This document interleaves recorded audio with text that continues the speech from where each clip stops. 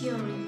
Today we are going to solve a 2x2 game with no saddle point using the Oddments method. So here we have a 2x2 payoff matrix of player X and player Y.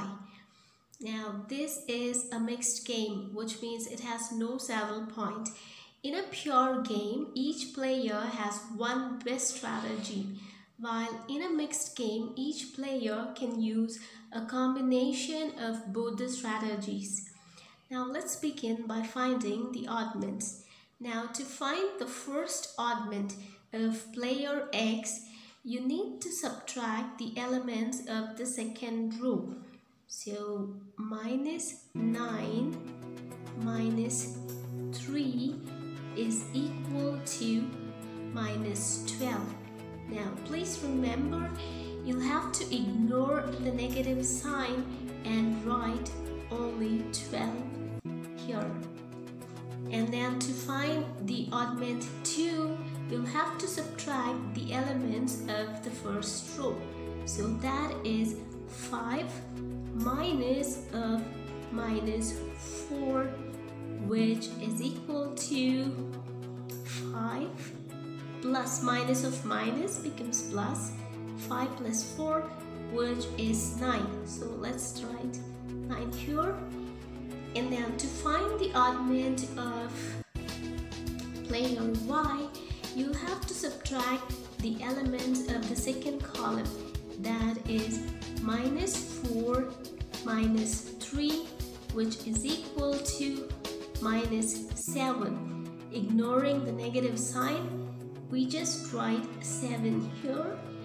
And to find the oddment of player Y, the fourth oddment, you need to subtract the elements of the first column. So that would be 5 minus of minus 9, which is equal to plus 14.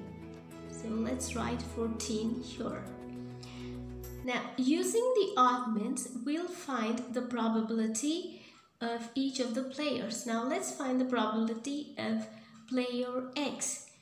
So P1 is equal to the oddment, that is 12 divided by the total oddment. So the total of 12 plus 9 is 21. And let's total this also. 7 plus 14 again is 21. So 12 divided by 21, so it goes 4 times, 12 goes 4 times, and 3 and 21 7 times, so that is 4 by 7. And the second oddment is 9 divided by the total oddment 21, so 9 goes 3 times and 21 goes 7 times. Now let's do the same for player Y. So we have 7 oddment by total oddment, that is 21. So 21 goes 3 times in 7. And here you have 14 by 21, it goes twice in 7 and 3 times in 7. Let's find the value of the game using the oddments of either player X or player Y. If we use the oddments of player X, then we have to multiply the oddments with the first column elements. If we use the oddments of player Y, then we have to multiply the oddments with the first row elements. Now let's find the value of the game using the oddments of player X.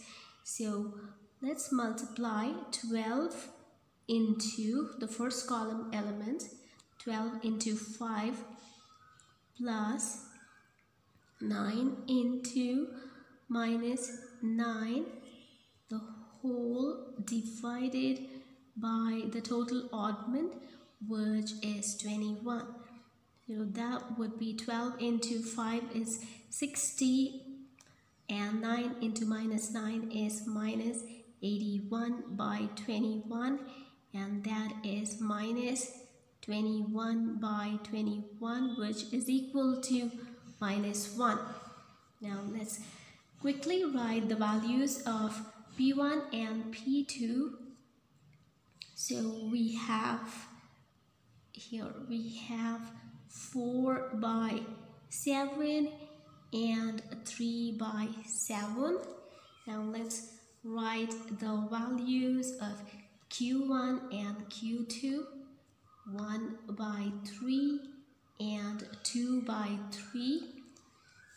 And the probability of player X, that is the first probability of choosing the first strategy, which is 4 by 7, and the probability of player YQ is equal to 1 by 3, probability of choosing the first strategy by player Y. Now this value means that out of 7 trials, player X chooses the first strategy 4 times, and out of 3 trials, player Y chooses the first strategy once. And the value of the game is -1. Now since the value of the game is negative, the game is favorable to player Y. To summarize, we have solved a 2 by 2 mixed game payoff matrix with no saddle point using the Oddments method. Now to find oddment 1, we have to subtract the elements of the second row, and to find oddment 2, subtract the elements of the first row and write the value ignoring the negative sign. Using the oddments, we find the probability of each of the players. So the formula is oddment by total oddment. Now we find the value of the game by multiplying the oddments into the first column elements. If the value of the game is negative, then the game is said to be favorable to player Y. Hope you found this video helpful. Thank you and happy learning.